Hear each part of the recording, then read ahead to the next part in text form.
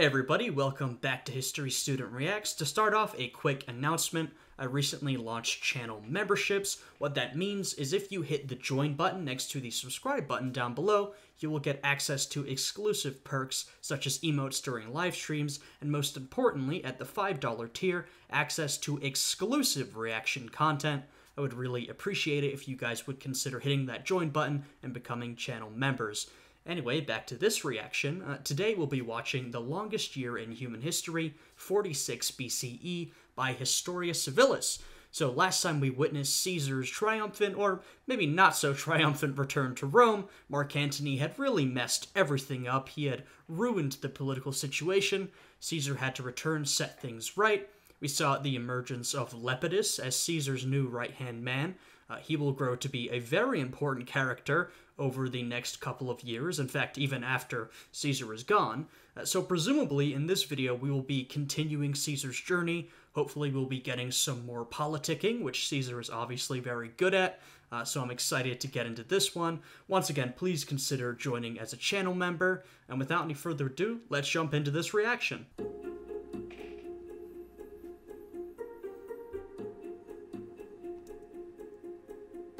In the summer of the year 46 BCE, Julius Caesar returned to the city of Rome, a victorious general. All of his military opposition had been squashed, and all of his enemies, save for Labienus and a couple of Pompey's sons, had either been killed or forced into submission. Man, Labienus, Caesar's old right-hand man, even before Mark Antony, who has really turned against him, and is now one of Caesar's few remaining enemies. Well, despite that, Caesar has returned a conquering general, triumphant, but like I said in the intro, maybe not so triumphant, because he returned to a city of a lot of political issues, frankly, that he's going to have to solve. This precise moment, when Caesar returned to the city, was a major turning point in Roman history. For years, Roman politics had been getting weirder and more dysfunctional, but now was the time when things really go off the deep end. Before Caesar could even make it back to the city, the Senate took it upon itself to offer him unprecedented political power. His dictatorship, which was due to expire in a few months, was extended for an additional 10 years. I think this is the start of a, frankly, kind of sad trend that we will see from the Senate. Now, you can kind of see what they're getting at, right? They know Caesar is the man in charge, and so they want to try and get in good with him so that they may retain some of their influence. I get it. But what we will see over the next couple of years, particularly as we go into the reign of Augustus, is the Senate will increasingly become weaker and weaker, and will increasingly be a body that just licks the boot of whoever is at the top. Now, we will see some resistance from the Senate to the reign of one single individual, which is, you know, kind of antithetical to everything the Republic stood for. But by the time we get to Augustus, and this trend will continue as the years go on, the Senate will just be filled with kiss asses, basically. They just want to make happy whichever emperor or whoever's in charge at the moment, so that the senators can retain their privileges and their cushy lifestyle. Now, we're not at that point yet. The Senate hasn't denigrated to that point, but that transition has begun for sure. This was unheard of, as the dictatorship was supposed to be a 6-month emergency measure. Why did the Senate do this? If Caesar made a power grab, many in the Senate feared the worst. By preempting him, the Senate believed that they could keep Caesar within the bounds of the law. So, at this point, this action, even though it is the beginning of that long transition I talked about, you can understand what they're going for. Now, perhaps you disagree with the action taken, and you would have suggested the Senate do something different. But, regardless of that, you know, you get why they did this. And by attaching a time limit to their offer, they would be able to revisit this whole arrangement in 10 years' time. Caesar would probably be in a weaker position than he was right now, and with a little luck, they might be able to push him into retirement. The Senate also gave Caesar permission to serve as consul consecutively for the next 5 years, which, when paired with the dictatorship, would give him a free hand to push through pretty much whatever legislation he wished.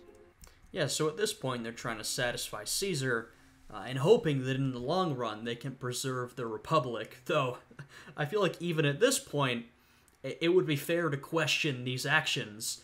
You know, from what we've seen of Caesar so far, does he seem like the kind of guy who would just retire, go back to the farm, do what Cincinnatus did? I don't really think so. I would be very concerned, I think, if I was witnessing this, saying, hey, I get what you guys are going for, but I fear that by giving Caesar too much power, he's just going to use it to entrench himself. And, I mean, that is basically what he did, though. Of course, it's far more complicated because he gets murdered in the end, and everything's up in the air at that point. But, once again, I can see what the Senate is going for. I'm not sure if this is the best way about it, though. At this point, it's the end of a pretty lengthy period of civil strife and conflict. You know, maybe they just want to get back to business, get back to peace. They don't want any more fighting. You know, you can definitely empathize with that. Alongside this, Caesar was also handed a bunch of new powers. I'm not going to go down the whole laundry list, but they included the power to declare war and issue pardons whenever he wished. Whoa. This was some real authoritarian stuff. The Senate still held on to some legislative authority, but they were making one hell of a gamble. You know, we're crossing the lines between the legislature and the executive. I mean, that's a prominent factor in American government as well, although, let's be honest, over the last couple of decades, the president's power has grown, and now the president can basically go to war without the permission of Congress, even if they don't officially declare it, but that's not how it's supposed to be. And just as we've sort of broken that tradition in our republic, in the Roman Republic, they are currently officially ceding far more power to their main executive.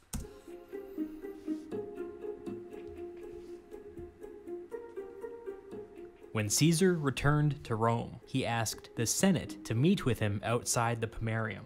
He told them that he had conquered new territory for Rome, and that he had been hailed as imperator by his armies. He formally asked their permission to cross the Pomerium under triumph.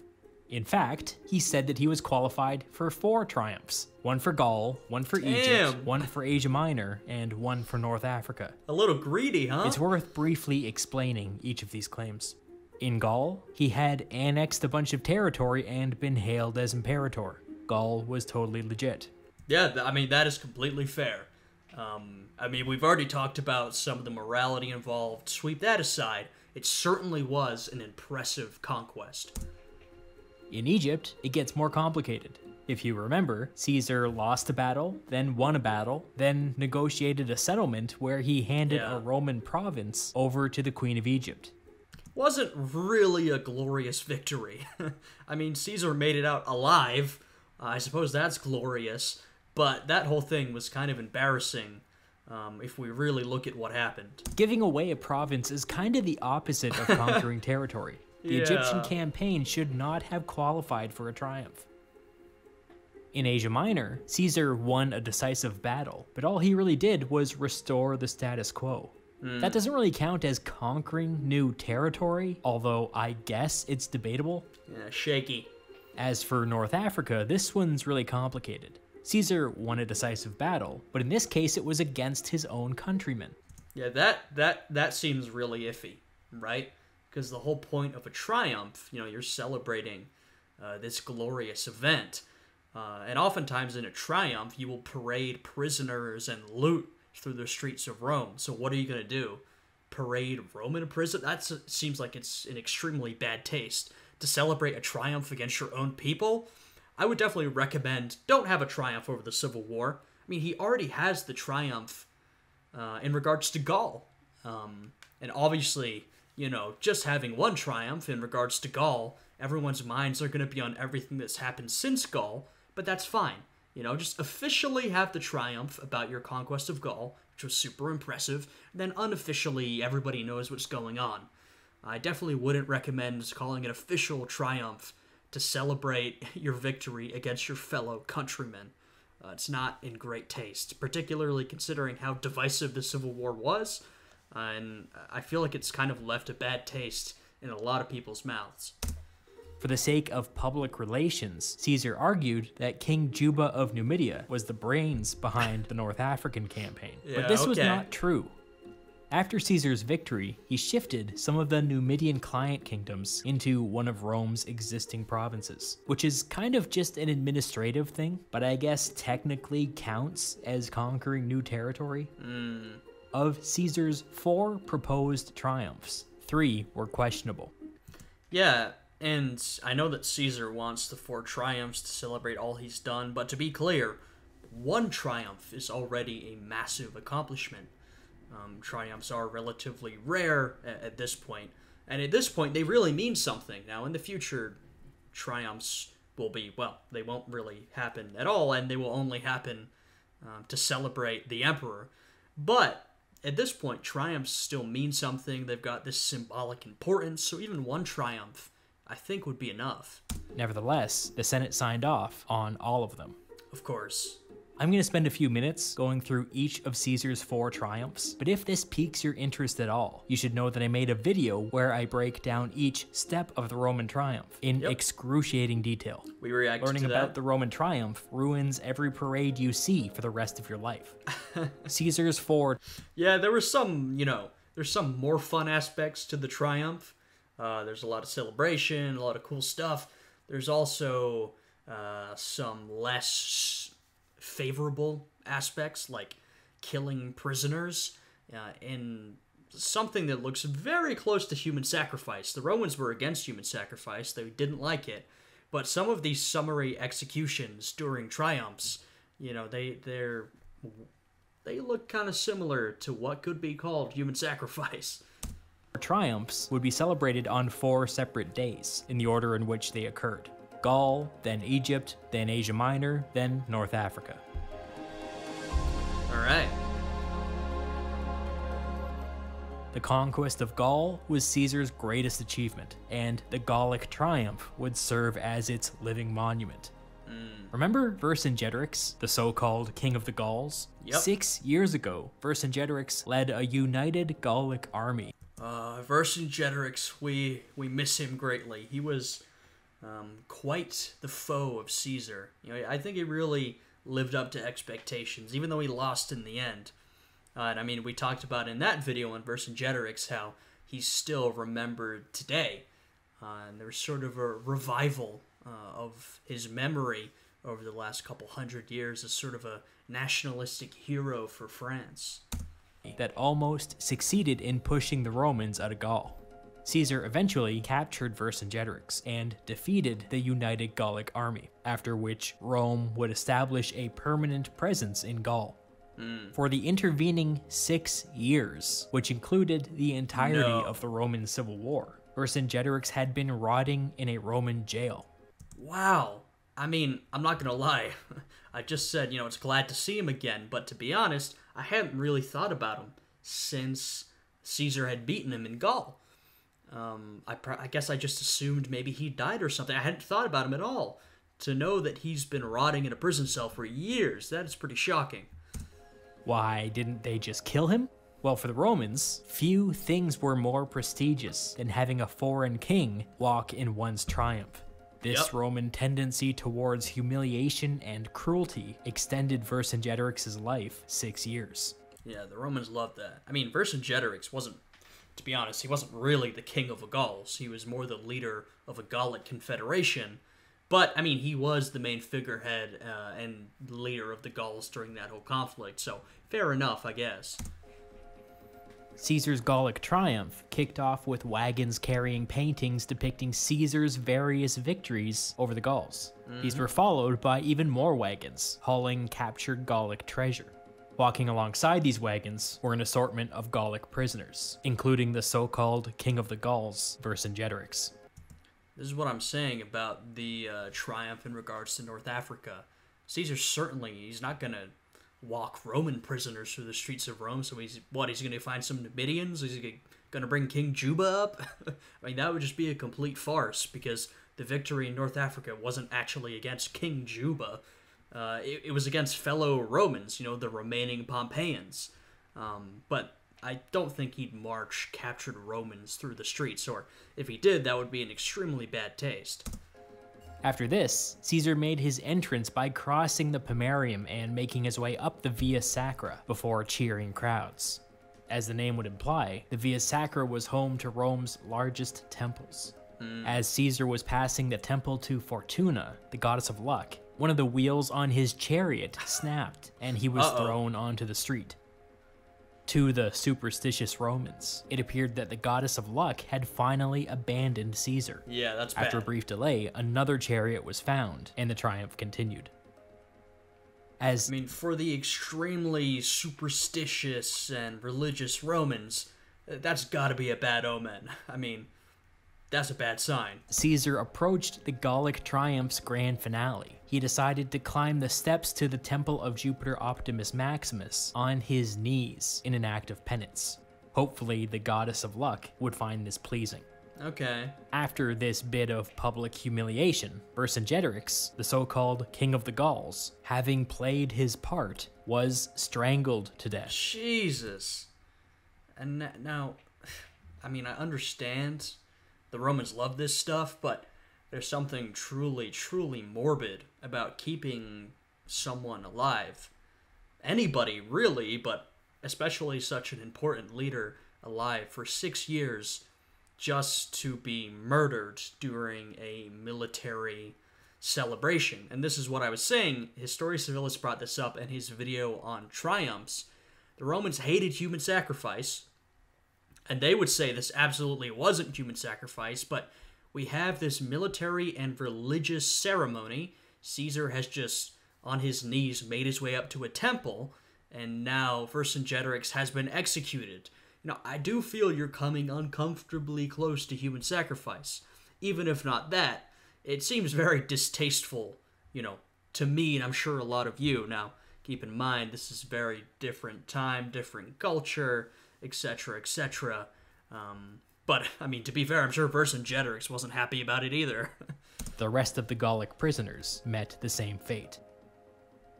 An important part of the triumph is that Caesar's soldiers were permitted to cross the Pomerium and follow behind him along the triumphal route.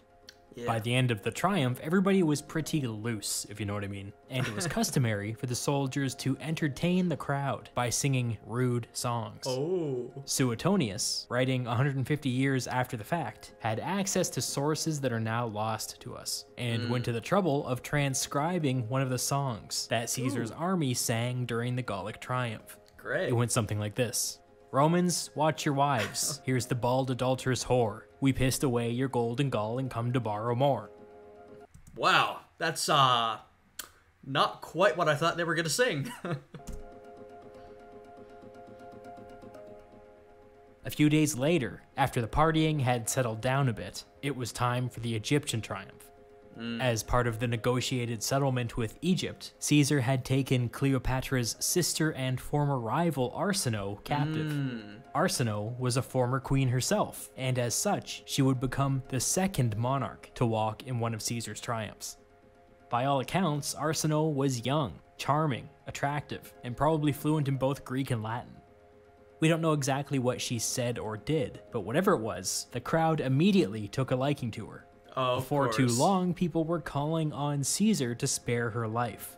Caesar, sensing the mood of the crowd, gave in to popular demand, and I mean, look, Caesar's always been good with PR.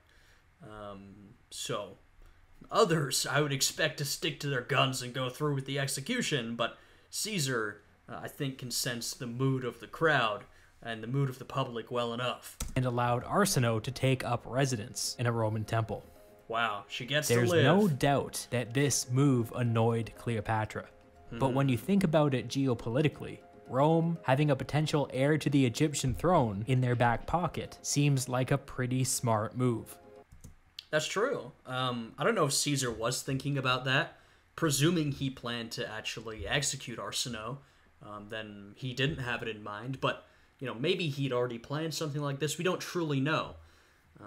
But if Caesar had that in mind, very intelligent. If he didn't, you know, very lucky. I guess the goddess of luck still is on his side, because it just happens that, yeah, having Arsinoe in Roman captivity, that is definitely a chip you could play against the Egyptians later if you wanted to.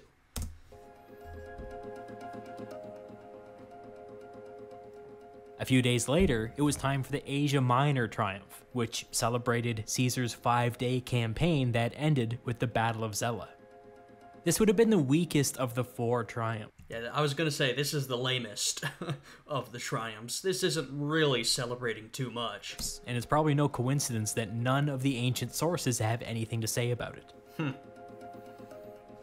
Oh, here we go. I'm very curious to see how this goes. Maybe Caesar will be able to navigate this successfully. I'm not sure how much the people of Rome know about what actually happened during the North African campaign. If they're aware of what happened, then, you know, I feel like they're probably going to think this is, you know, at best a farce, and at worst straight up insulting. But if the people of Rome don't know, if the news hasn't been spread, if they don't really know what happened, if it's unclear to them, then Caesar could definitely swing this in a light that's positive, favorable to him. And then, a few days later, it was time for the grand finale, the North African triumph. This triumph was pitched as a celebration of Caesar's victory over King Juba and the Numidians in North Africa. As usual, the triumph kicked off with a bunch of giant paintings. One of the first paintings depicted the Pompeian general Scipio stabbing himself in the stomach and tossing himself into the sea. Oh no! Oh no! This is exactly what I hoped Caesar wouldn't do. I think I literally said earlier, you know, well, I don't think Caesar would, you know, parade Roman prisoners or celebrate defeating other Romans, or if he did, it would be in very bad taste. Well, I was wrong. He's doing it. I don't know if he's going to bring Roman prisoners. That would be even worse. But even just the paintings, Caesar is trying to make this triumph, which he claims is about King Juba, a celebration of the defeat of fellow Romans. Yeah, I'll reiterate, incredibly bad taste. Right after a civil war, you know, if we've learned anything from many civil wars, the best thing to do in most cases is to go for reconciliation. And so far, Caesar's been pretty good with that, though we did see some brutality from his men recently after the end of the campaign in North Africa. But I just don't think this is a good idea. Many in the crowd understandably found this painting offensive. Why were they being shown the deaths of Romans? Where were the Numidians? Minutes later, another painting came into view. This one depicted the last moments of Cato's life, with the senator laying in bed, ripping out his own intestines with his bare hands. Bro, these paintings are brutal as well. Oh my god. Now look, there's a lot to dislike about Cato. I'm not really a fan, and I'm sure a lot of the people in this crowd were not a fan of Cato. But this is way too far. And with how gory it sounds like the image was, although maybe this could be exaggerated by later sources, yeah, this is just terrible, terrible PR from Caesar, who is, you know, typically pretty damn good at this stuff. This was disgusting, even by Roman standards. It was now crystal clear that Caesar was much more concerned with celebrating the deaths of his fellow Romans than he was with the defeat of the Numidians. Not the crowd good. Turned against the triumph. Uh-oh. Minutes later, the prisoners came into view. The most prominent person here was the new king of Numidia, a young child, probably under the age of 6. Oh. This child would be the third monarch to walk in one of Caesar's triumphs, which... Yeah, I mean, it is a Numidian, not a Roman, which is good, but this is literally a small child. I mean, this can't play well with the crowd. Was an incredible accomplishment, and a record that would never be broken. But the crowd had no interest in this achievement. They were in a sour mood, and found the idea of putting an innocent child to death repulsive. The crowd started to get rowdy, and when Caesar came into view, they angrily demanded that he spare the boy's life. Caesar didn't have much of a choice. He enrolled the young king in a prestigious school, and left it at that. I'm really surprised that Caesar thought that would be a good idea. Maybe, I don't know, this is really unlike him, I would say. Maybe the planning got out of his control, or I guess maybe he just was really into it. I mean, he finally finished the Civil War, and he felt like he deserved a celebration. I mean, he asked for the 4 triumphs in the first place, which I don't really think was a good idea. So clearly, I think Caesar's ego was very inflated at this point. I mean, it always is, but in this moment in particular, it seems that his ego had really gotten in the way of intelligent political operating, because this was not a good idea.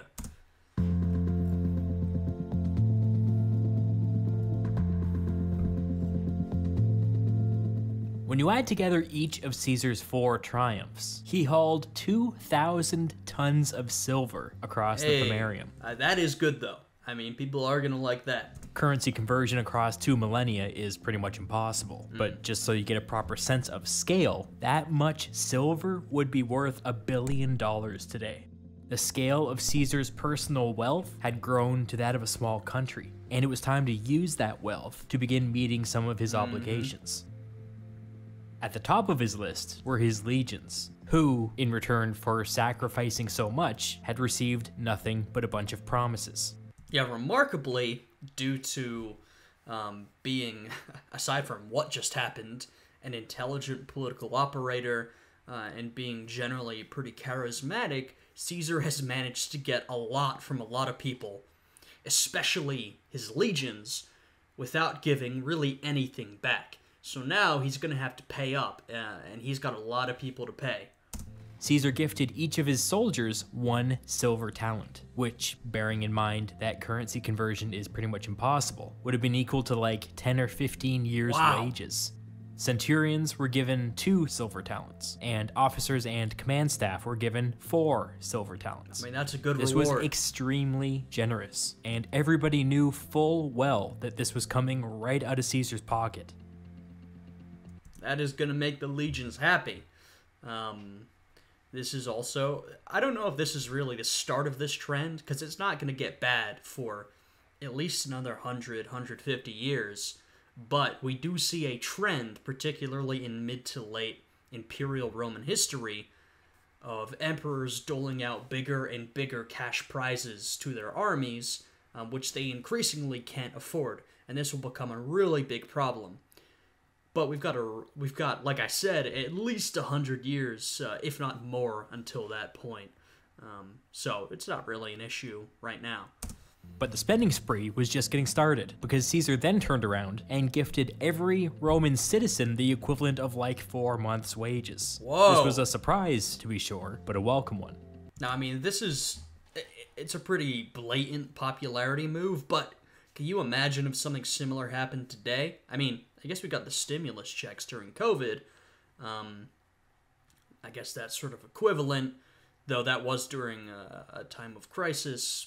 I'm not sure if the comparison really works, but hey, people did really like those stimmy checks, right? So imagine if not even during a time of crisis, but just sort of out of nowhere, unexpectedly, not only the government, but an individual figure just doled out that much money to everybody. I mean, people would be very pleased. The Roman aristocracy looked down their noses at this blatant political pandering, but since it was a private donation, they were in no position to do anything about it. Yeah, I mean, a private donation to everybody in the city. Despite this flurry of generosity, Caesar's full debt to his soldiers had not yet been paid. This is a rough estimate, but something on the order of 22,000 soldiers were currently up for retirement, and that number would only grow in the years to come. The Roman state owed every one of these men a plot of farmland and a cash bonus. Yep, and that's how it worked back in Rome. I mean, this is the idea of the citizen soldier. And this is one of the things that made the Roman Republic's army so strong.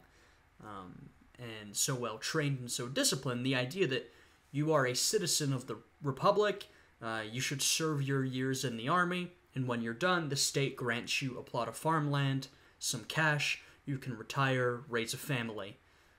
And that's also, that was seen as very virtuous, both for the average soldier and for the important political figure or general. Cincinnatus, He's sort of the example of a very successful general who had it all and then retired back to his farm to tend to his crops, raise a family, and live the quiet life. George Washington is often called the American Cincinnatus. So this is sort of a very common idea in Roman history, and at this point, still pretty realistic, I would say. And it was Caesar's responsibility to make sure that happened. But 22,000 is a big number, and even with unlimited funds, coming up with that much farmland would be tough. This would require a political solution. Well, Caesar's pretty good at those. Luckily, Caesar was at the height of his political power. He had just been appointed dictator for an additional 10 years, and was at the very beginning of a 5-year run as consul. His first move was to push a bill through the Senate, setting up a mechanism through which farmers could sell their land to the government at inflated prices. This meant that Rome's failing farmers would be eligible for a little cash bailout. Of course, since this was a voluntary program, the full redistribution of 22,000 farms would take many, many years. Now that Caesar's veterans were being dealt with, Caesar's new MO is presented with a problem, hey, just chuck money at it. And I mean, hey, fair enough. Caesar has been struggling to pay off people for years. He finally has this fortune, and he's using it. Important political decisions needed to be made. The chaos of the Civil War had devastated the Senate. Yeah. The size of the Senate tended to fluctuate year to year, but if you assumed perfect health and attendance, it could top out at like 800 members. Although in practice, 300 was pretty typical. I mean, geez, already. Historia Civilis says approximately at the bottom of the screen, but if that is accurate, we're talking your typical attendance for your legislature is less than half. Imagine if we saw those attendance rates these days. That would be pretty shocking, or at least in the United States. I don't know what attendance rates for other countries are, but if we saw that in Congress, that would be extremely shocking. You might imagine, the Civil War had pushed a lot of senators into early retirement. Though to be fair, I say that, but, Congress holds a bunch of committees and hearings and blah, blah, blah, and almost no one attends them. You might get a couple of Congress people. So, in reality, for a lot of the functioning of our legislature, most of our congressional representatives and senators actually don't attend. And, well, death. And by the year 46, Senate membership was down in the danger zone. Some back-of-the-envelope calculations said that there would not be enough qualified senators to properly staff Rome's provinces. Yikes. Caesar would do 3 things to solve this problem. He would expand the pool of available candidates. He would widen the filter that produced qualified candidates. And he would temporarily lower the qualifications themselves. This whole thing was super consequential, and it would ruffle a lot of feathers. Yeah, I mean, this is sort of one of these political decisions that has a lot of unintended or maybe intended consequences. So Caesar, it seems like his main motivation is to reintroduce more senators to the Senate, which is sort of crumbling. There's very few senators. But, and I don't know if he intended this or not, what he's also doing is further democratizing the Senate. Now, it's still really not that democratic. It's still going to be a body of elites, but he's opening it up to more people. It's going to be slightly less elite. That will definitely have big consequences down the road. So let's get into it.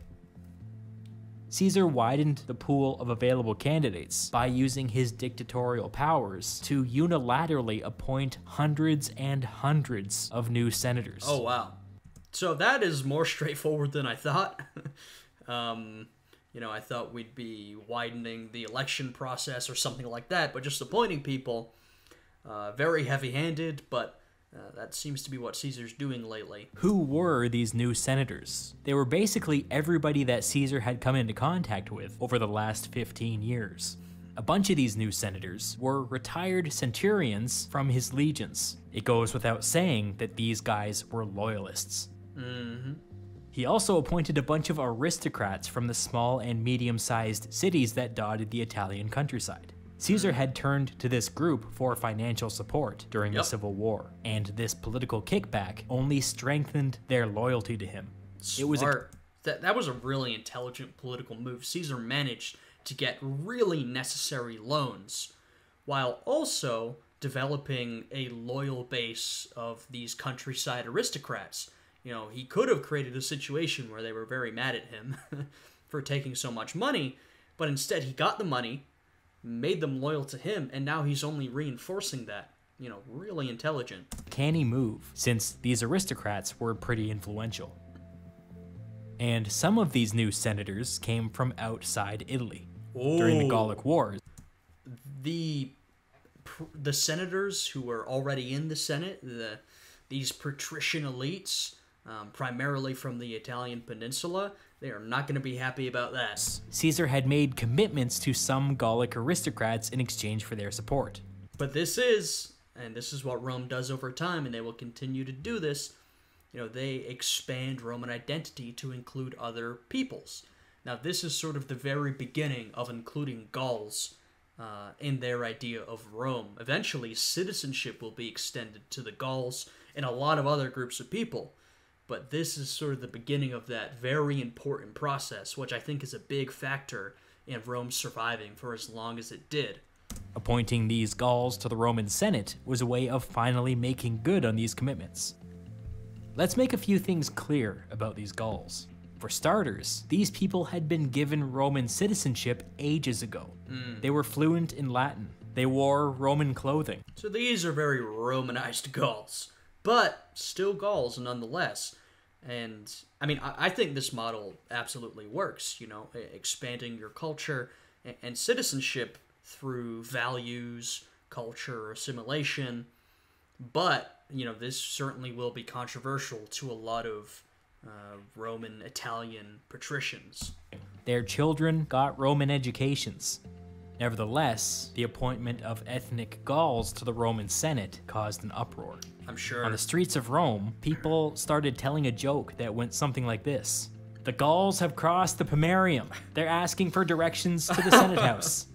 That's pretty good. There was a lot of loose talk at the time about senators showing up unable to speak Latin, sporting Gallic facial hair, wearing Gallic clothing. I mean, that's just basic xenophobia, discrimination, racism, whatever you want to call it. Maybe xenophobia is the best term.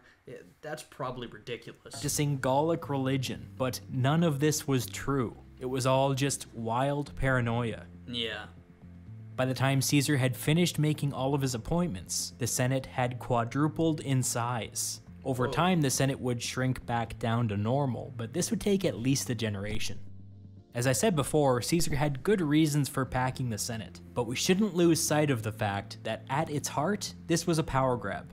The vast majority of the Roman Senate were now personally loyal to Caesar.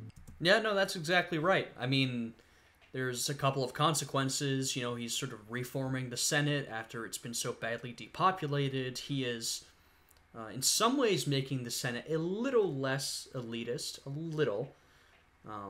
Whether those are intended or unintended consequences, clearly the main thing Caesar is doing is bolstering his own power base. I mean, the Senate will become less and less important over time, but he's making sure that the Senate is packed with people who are loyal to him. This is a power grab, an authoritarian power grab. I agree with Historia Civilis that it's absolutely worth pointing out, though at this point, an authoritarian power grab is nothing new to Roman politics and nothing new to Caesar. But the Senate packing thing wouldn't entirely solve the problem at hand. The only senators that were allowed to serve as governors were the ones who had been elected to one of Rome's two highest offices, consul and praetor. Because of the Civil War, many of Rome's former consuls and praetors were either dead or retired. It would take quite a long time to filter this expanded pool of politicians up the cursus honorum. So Caesar widened the filter by increasing the number of annually elected praetors from 8 to 10. But widening the filter wouldn't entirely solve the problem either. As a stopgap measure, Caesar used his dictatorial authority to appoint a bunch of underqualified politicians to the provinces. Caesar's old job as governor of Cisalpine Gaul went to one of the Senate's lowest-ranked senators, Marcus Brutus. Oh, wow. Very interesting. I didn't think that's where we were heading.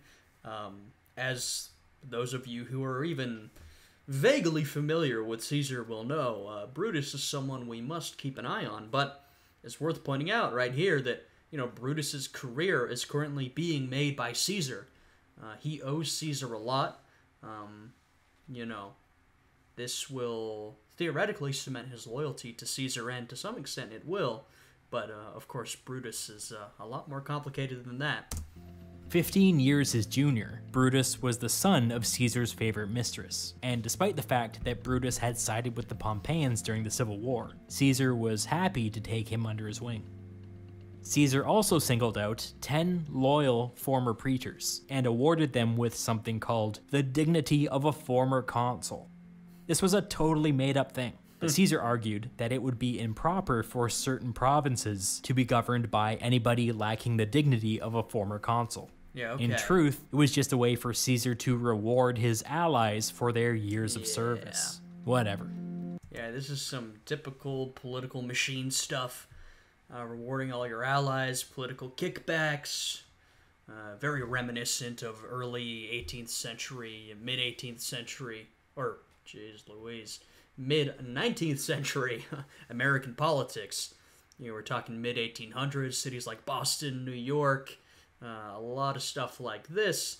That's completely unrelated, but, we're talking a very corrupt system with a lot of political kickbacks.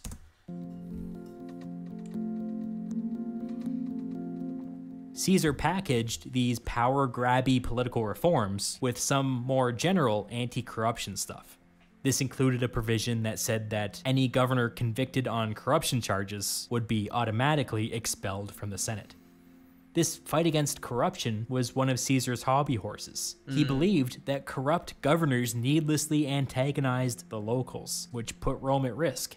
The corrupt aristocracy did not much like these reforms, but they weren't in a position to do anything about it. I mean, look, if you just want good governance, it doesn't need to be a moral crusade.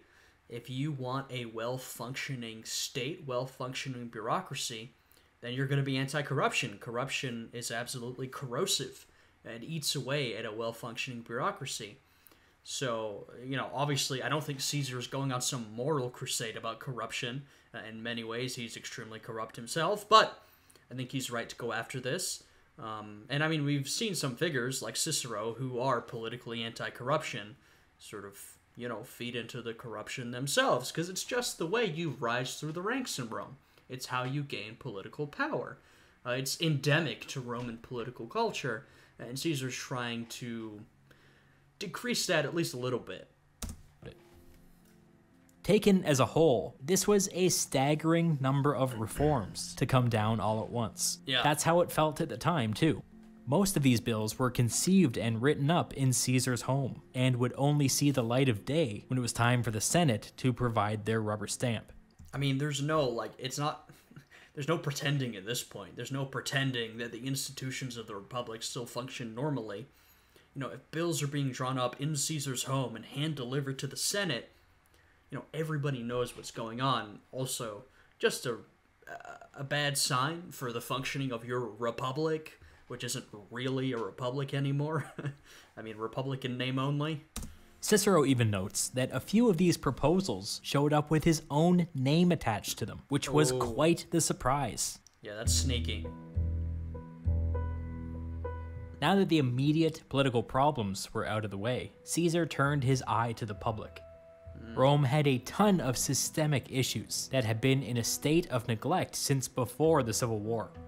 The largest of these, and the one that had the most direct impact on the lives of everyday citizens, was the grain dole. Quite simply, the grain dole provided free or subsidized grain for Rome's poorest citizens at the state's expense. The significance of the grain dole is kinda hard to wrap your head around, so think of it like this. Well, we're talking welfare, basically. I mean, in this, it's giving food out, but it is welfare, which is pretty remarkable. And if we look at, he might be about to say what I'm going to say, but if we look at human history, If we look at what's to follow the collapse of Rome, the Dark Ages, medieval Europe, there's really no state institution such as this for a very long time after the collapse of Rome. I mean, really, up until the modern era, we're talking 1800s, most of this stuff will become private charity or will be done through the church. This sort of state-sponsored welfare will be extremely obscure up until more than 1,000 years after the collapse of Rome.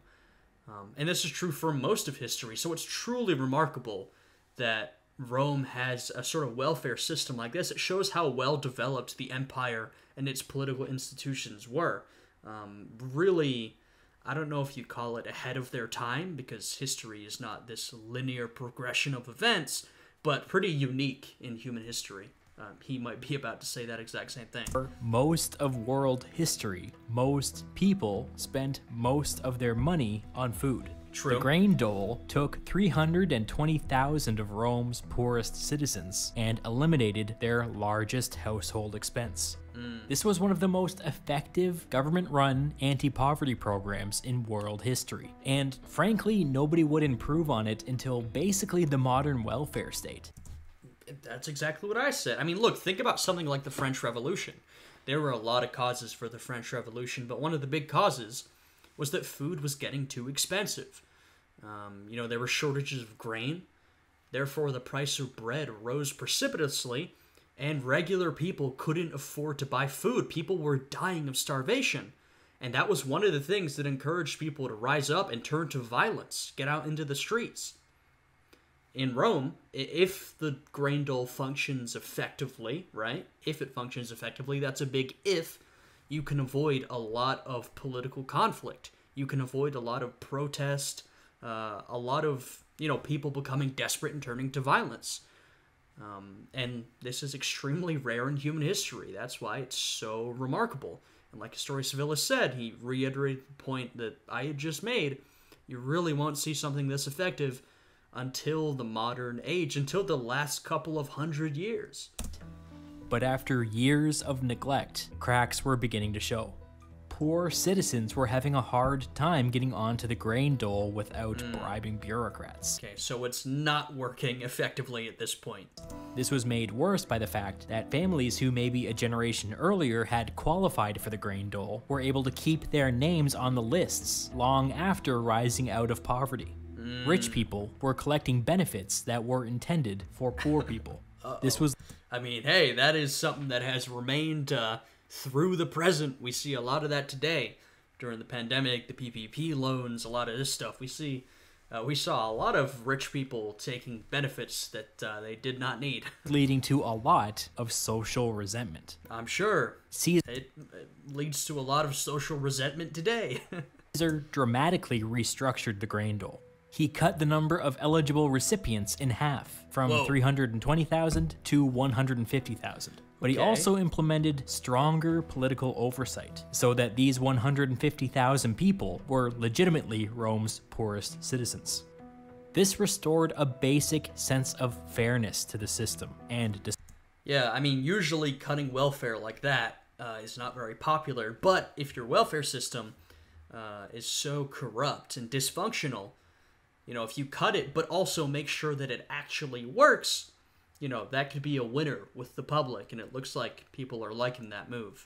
Despite the fact that a lot less people would qualify for the benefit, the reforms turned out to be quite popular. When Brutus learned of Caesar's cuts, he excitedly wrote to a friend, saying that Caesar appears to be joining the conservative faction. That friend conveyed Brutus's thoughts to Cicero, who responded, "Join the conservative faction? Is he planning on killing himself?" Yeah, One, Caesar's not joining the conservative faction. Two, Caesar's just doing what he thinks is effective. He's always made his own way.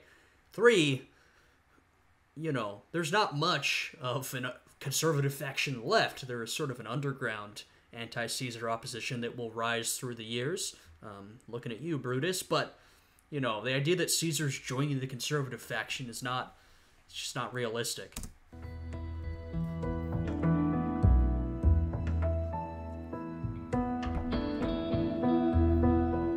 Now that Caesar's major reforms were up and running, he was free to take on a brand new, super secret project.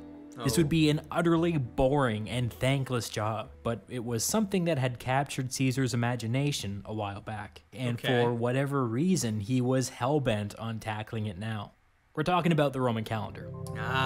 Okay, so presumably we come back to the title of this video, The Longest Year in Human History, and we have seen in previous videos how the Roman calendar is totally out of whack, because Caesar was supposed to be tending to it, but he'd kind of forgotten in his years of battling against the Gauls and other Romans, and so the Roman calendar is, like the dole, dysfunctional at this point. And of course, we've all heard of the Julian calendar, so Caesar's going to do some pretty important reforms here, I think.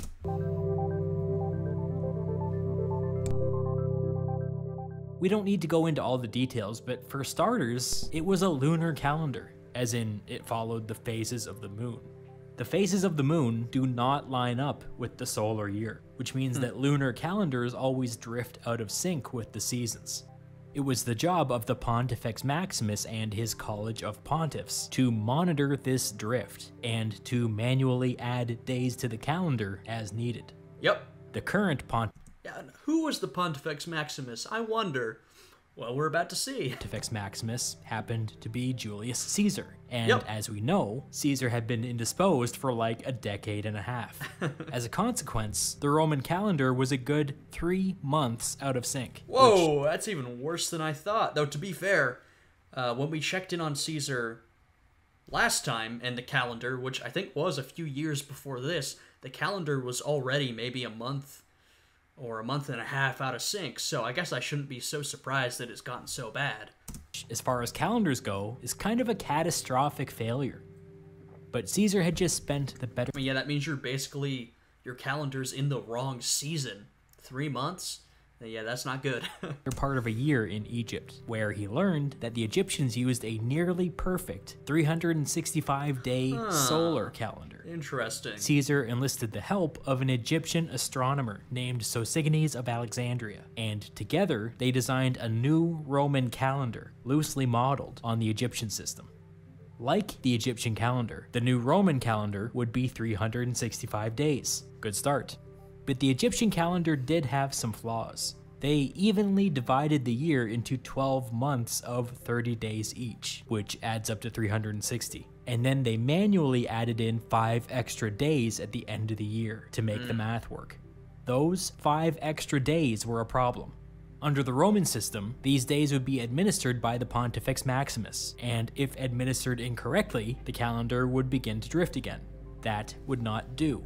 Caesar and Sosigenes wanted this new calendar to run on autopilot, so they took those 5 extra days and peppered them throughout the year, creating a bunch of 31-day months. The month of February was considered unlucky, and for superstitious reasons, they bumped it back to 28 days. We're beginning to see some very familiar elements, aren't we? As it had been under the old system, and offset this with even more 31-day months. But according to Sosigenes, even the nearly perfect Egyptian calendar was slightly out of alignment, since it did not take into account the actual length of the year, which was 365¼ days. Under the old Roman calendar, the traditional place to insert extra days had been during the month of February, and so Caesar and Sosigenes invented a system where an additional day would be automatically inserted into that month on every 4th year. They made it very clear that this was not one of those extra days that the Pontifex Maximus could tinker with. This would be an automatic process, out of the hands of the politicians. And now we're seeing a calendar that is very similar in some ways to ours. This is the Julian calendar that was used for, I'd say, more than 1,000 years, until it was replaced by the Gregorian calendar, which is sort of a modification of the Julian calendar. And the Gregorian calendar is what most of us use today. So basically, most of us are using a modified version of this calendar. Like I said, it is different. It's the Gregorian calendar, but in many ways, what Caesar established at this point, roughly 2,000 years ago, is what a lot of us are still running on today. So, hey, good job. With that, the new Roman calendar was complete. But there was still a problem. The current date was still 3 months out of alignment. That's a problem. So here's a trivia question that you can bore your friends with. What was the longest year in human history? Seems like a trick, but it's not. In order to bring the Roman year back into alignment, Caesar inserted 90 extra days into the year 46 BCE, making it a 445-day year, which was 25% longer than normal. God damn, imagine if you lived through that. All of a sudden, you know, your calendar's so out of whack that the government adds an extra 90 days to the year. That would be such a... I mean, I know in real terms it doesn't necessarily have impacts, but that would just feel weird, I think, to everybody, to not have the year end when you would expect it to have another 90 days. That would be so strange. On January 1st of the year 45, the new Roman calendar, which is known to us as the Julian calendar, came into effect. Automating the calendar and getting it out of the hands of politicians was a great human achievement. Yeah. Aside from some minor upgrades in the 16th century, I'm reading on the screen, drifted out of alignment, Gregorian calendar. Okay, there we go. This is what I was talking about, 1582. So the Julian calendar lasted unchanged, basically, until the 1500s, so for 1500 years. And then the Gregorian calendar is what we use today. But the Gregorian calendar is just a modified version of the Julian calendar.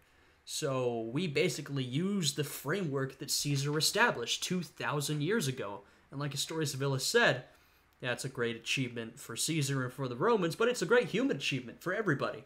So that's pretty awesome. the system devised by Caesar and Sosigenes survives more or less intact to this day. Wow.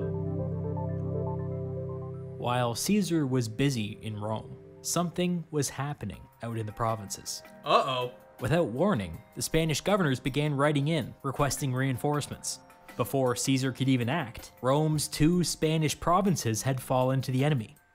What enemy? Yo, what enemy? Caesar's old right-hand man Labienus had... No. Wow, Labienus is really becoming the arch-villain, huh? Or maybe the underdog hero, depending on your perspective, but he's really becoming the main antagonist against Caesar. I mean, it was already kind of shocking enough when Labienus decided to ditch Caesar at the start of the Civil War, but now he is Caesar's main enemy. Had joined forces with 2 of Pompey's sons. Rome's disgruntled Spanish legions had eagerly gone over to their side. Caesar had been caught entirely flat-footed. Apparently, the Roman Civil War wasn't over yet. Jeez. Wait for the outro song. There we go. Always gotta let the outro song play for a little bit. Wow. More Civil War, though. Let's be honest, it's more like just a regional rebellion at this point. The Civil War is basically over. I'm sure Caesar wishes all this was over. It's kind of getting a little tiring that Pompeian factions continue to pop up throughout the empire.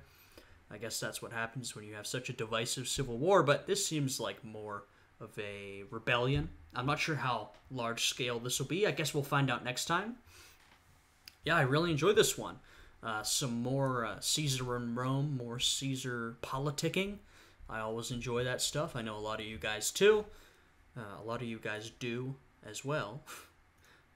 You know, mushing my words together today.